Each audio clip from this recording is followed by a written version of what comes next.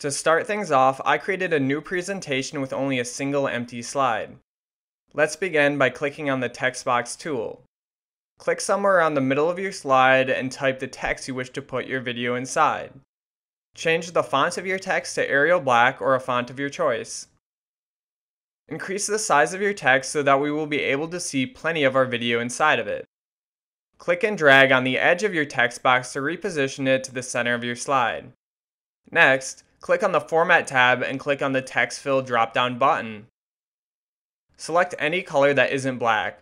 We don't want to use black because we will be using black for our background and we want to be able to see our text on the background. After that, click on the Text Outline button and select No Outline. Now go back to the Home tab and in the Drawing section select the Rectangle tool. Click and drag to cover your entire slide with a rectangle. Once you have your rectangle, click on Shape Outline and select No Outline. Then go to Shape Fill and select Black.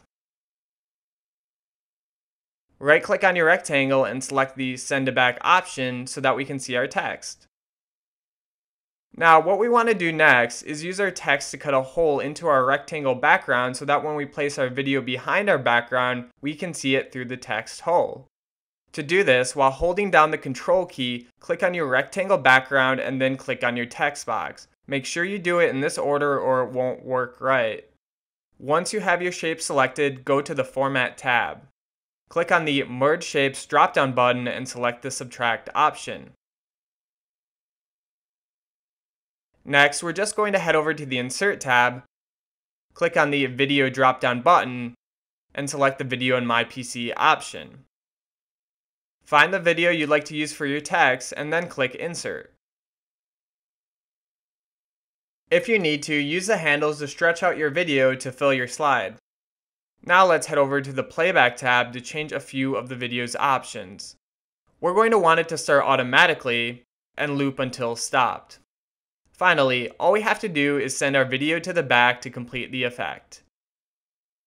Now when I start my show, we can see the full effect in all its glory. And that's all there is to it. You now have a nice looking video and text effect in PowerPoint.